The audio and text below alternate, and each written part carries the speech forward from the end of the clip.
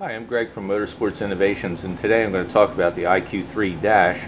I've actually installed one in my own dragster and thought that would be a good way to document some of the different features and how you program it.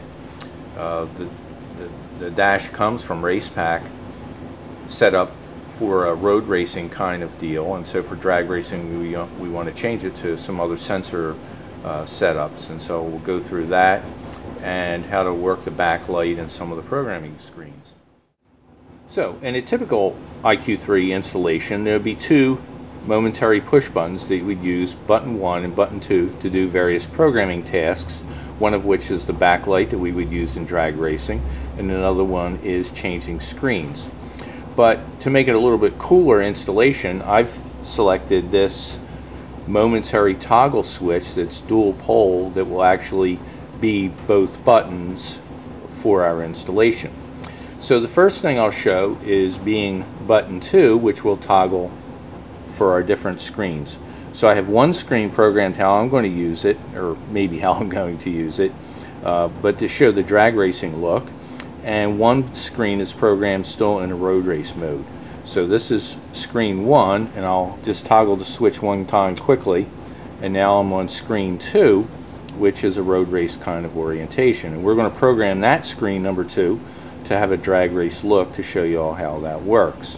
So if I toggle again, I go back to screen 1, screen 2, and so on, because out of the 4 possible screens I only have 2 programmed. So next we'll do the backlight. Let's see if I can do this right. I've practiced 6 times and I only got it right once.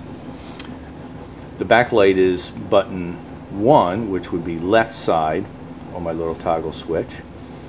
So touch it for 2 blinks and it goes into setup 1. Notice I said 2 blinks, and that's something I should have explained earlier. The number of blinks determines what mode you're in with the buttons. It takes a little getting used to, but it works pretty slick. So yes, I want to be in setup 1, and the first thing in setup 1 is backlight. So maybe moving from day racing to night racing, I might want to go to extremely bright. Whoops, I went right past 9 to 0, which of course is very dull. And moving on up, 1, 2, 3, 4, 5. I think I arrived at 6 was pretty good, or maybe that's the factory default. Move the button to the left, and whoops, how about to the right?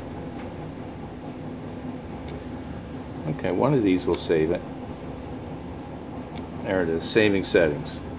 Told you I didn't know how to do it. Pretty cool features with the IQ3. And now we'll go to the laptop and do the setup of that screen number 2.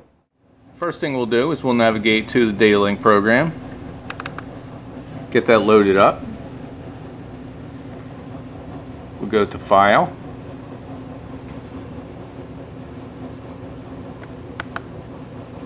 Open Car Configuration. I'll pick my last car configuration that I use for testing, which is X2. Say OK. I'll go to Edit. This will be for a new installation that you guys would be doing. And I'll do Read VNet Config, which will find all the sensors that are in this configuration, and it'll find the IQ3 Dash. Okay, it's found all the devices. We're going to say OK. We'll go in my collection of buttons for all my sensors, this particular car, and the IQ3 is right there. We'll right click on that, and up comes the programming screen that we have to change the settings. Now you'll notice that the screen 1 I already have programmed. So we'll go to screen 2, and we'll take this Excel and we'll disable it. It's their G meter.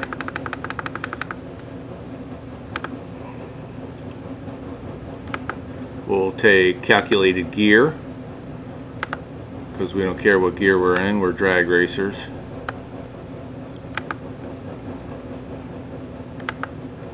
Lap time, we'll change that to be lager volts. Where are you, lager volts?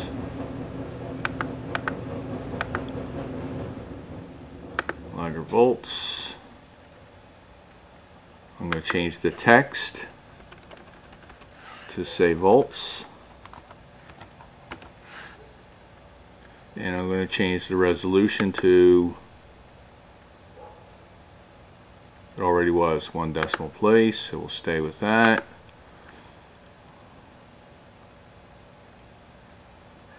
Okay, we have boost. We're going to change that to oil pressure. Actually, we're cheating a little bit. We're going to take the boost pressure sensor. We're going to change the resolution to full digit, no decimal places. But we're going to call it oil because this particular car configuration does not have an oil pressure sensor on it. I hope that's not confusing. But it shows you the power. You can label things literally anything. This manifold temperature, we're going to change that to water temperature. And we're going to cheat the same way with it. We're going to use manifold temperature. That's what it already was. We're going to change the tag to say water.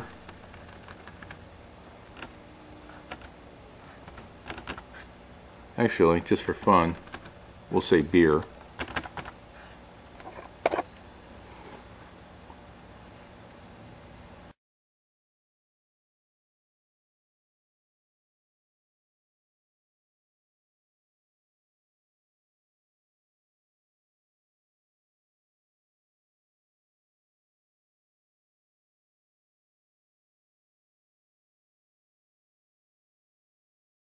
And the last one we're going to change to fuel.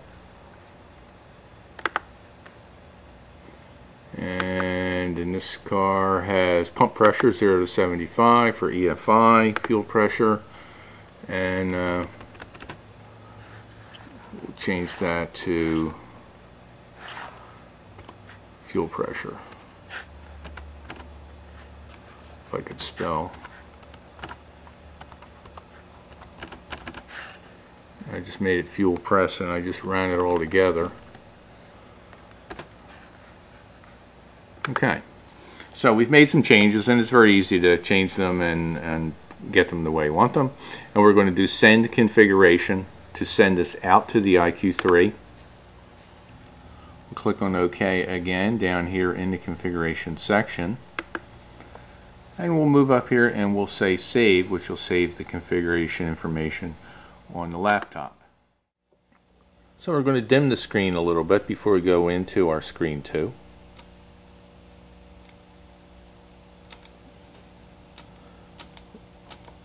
We're going to change it to, I think I decided 3 was good for the video camera.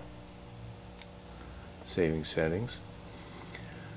So we've got the drag race configuration that I had programmed earlier in screen number 1. Screen number 2 was the road race, but now we'll toggle over to 2. And 2 was the screen that we programmed earlier. So, of course, we've got beer here, which is important to us drag racers. And I had forgotten to change the mile per hour up here to RPM, but that's easy enough to redo. So it just gives you a feel for how easy it is to update the IQ3 dash. Go back here to screen 1. There we go again. There's screen number 1, which is programmed kind of correctly, except I was cheating with the sensors. That's because I'm upgrading my car to a v300 and it still has the Sportsman with the limited channels in it right now.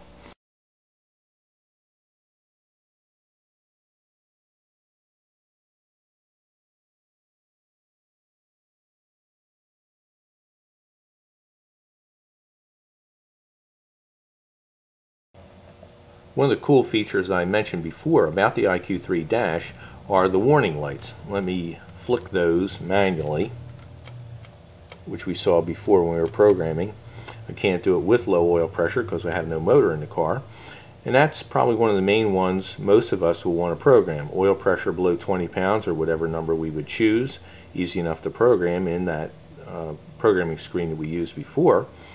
I'll probably do a high EGT and possibly something with boost. I know with my car, if I'm not at 15 pounds of boost, when it drops to the lower RPM after the shift with the power glide, I'm not going to go 660.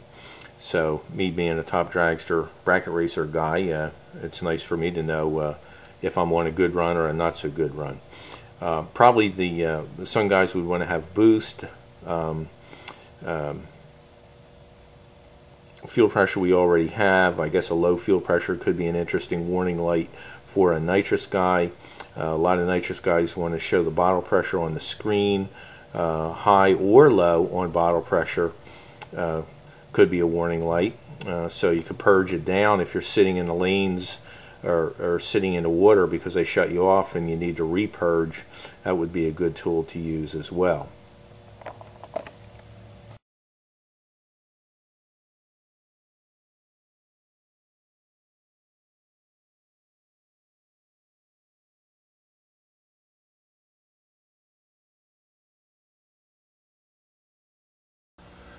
So I'm looking forward to 2011 racing season with the IQ3 and the V300 and some of the other upgrades I've done for my car. Let me know if I can help you out with an IQ3 or any other Racepak stuff. Greg from Motorsports Innovations, 609-265-2110. Thanks.